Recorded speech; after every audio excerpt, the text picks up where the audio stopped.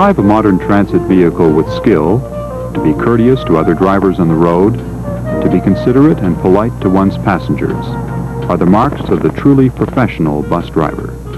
The bus must be handled in a fluid, easy way with no jerky movements. When making turns, the hand-over-hand method is the best technique. This method of steering with a slide release for coming out of turns provides the optimum control over the vehicle. When approaching a turn, indicate your intentions well in advance. Look in your mirror and turn the bus using the hand-over-hand method. As you drive, be aware of what is happening around you. Anticipate what other drivers might do and be constantly checking your mirrors. Because of the size of the steering wheel, the hand should be placed in the 3 o'clock and 9 o'clock positions, with the thumbs on top of the wheel and not wrapped around it. Too many bus drivers have had to be taken to the hospital in the middle of a shift with a broken thumb or wrist. Sometimes when turning right at an intersection, you'll find your way blocked by a parked car. Make sure that you pull out wide enough for your back wheels to clear the car. In this case, the left-hand side of the parked vehicle is your imaginary curb lane.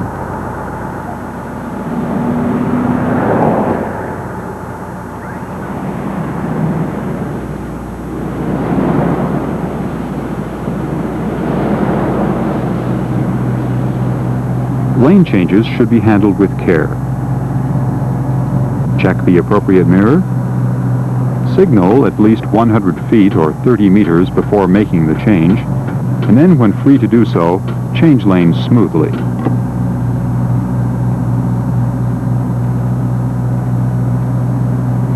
When you approach a red light, slow down, and if you're going to turn, signal well in advance.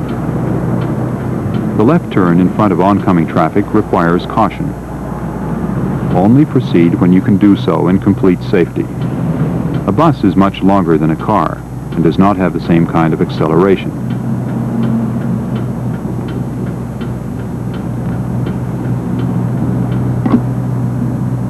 The button hook turn will enable you to make a right turn and protect the right side of your bus against other cars or trucks.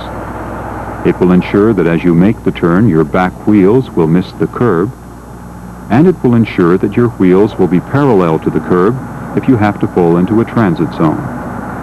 Position the front of the bus a yard or a meter from the curb, and when your right front wheel is in line with the curb, turn to the full right-hand lock position. When the right wheel is about a foot or 30 centimeters from the curb, straighten out, and the bus will pull in parallel to the sidewalk.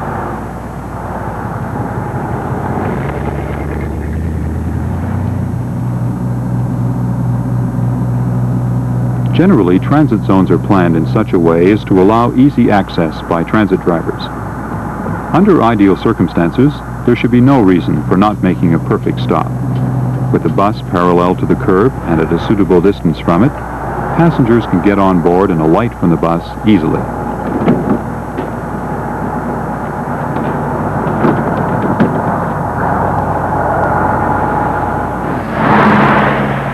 The mid-block stop is difficult.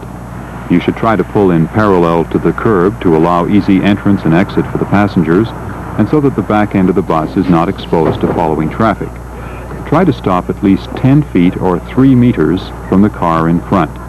Then you'll be able to pull out of the zone without using full lock and avoid crossing into the oncoming traffic lane.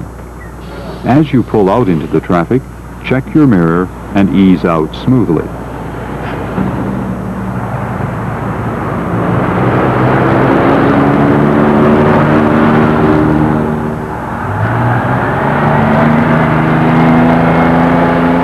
If the near-side transit zone is blocked by vehicles, your stopping distance is shortened by the approaching intersection. You must approach the zone slowly. Check your right rear view mirror, and when your rear wheels are in line with the front of the parked vehicle, turn hard right into the stop, leaving about a yard or meter between the back of the bus and the parked vehicle. When your front tire is about a foot or 30 centimeters from the curb, straighten out and pull into the stop. Your back wheels are the hinge. That's where the bus bends. Once they are in line with the front of a parked car, you can turn as sharply as you want and you'll never hit it.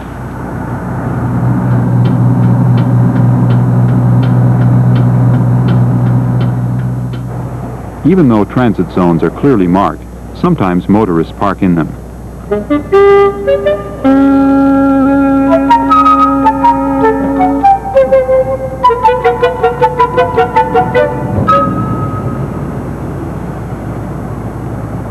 When this happens, don't try to edge your way in and leave the back end of the bus exposed.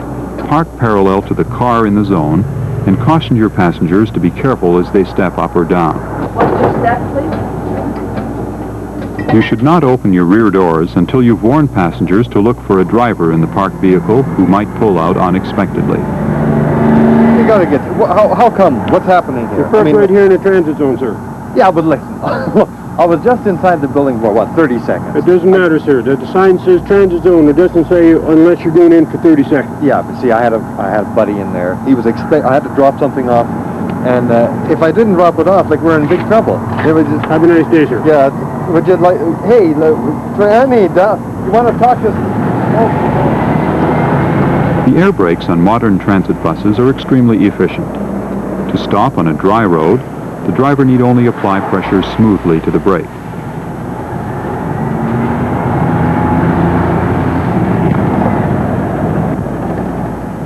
Stopping on a wet road should be handled with greater care. Apply the brakes with an easy feathering motion so that you'll avoid any locking or skidding.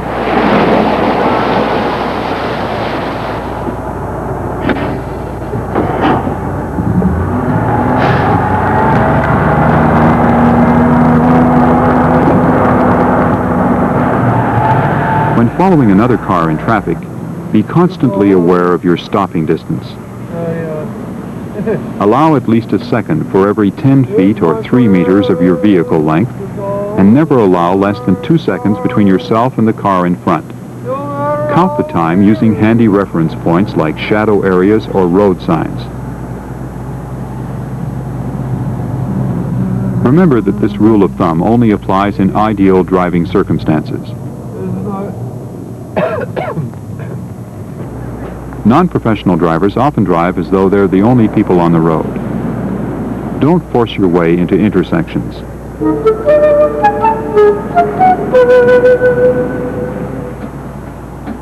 In heavy traffic, ease into the middle of the intersection on the green light and pull through it only when your way is clear.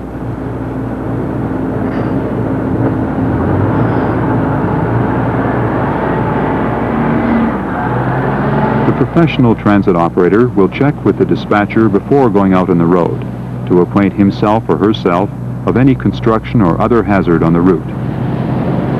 When pulling out past barricades, beware of motorists who may try to force their way by you.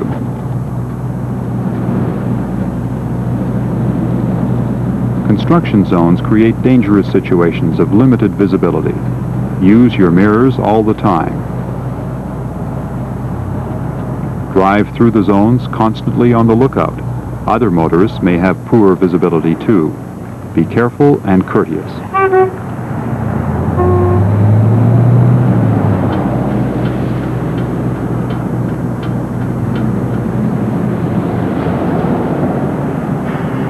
There is a correct way of turning, of pulling into transit zones, and of stopping.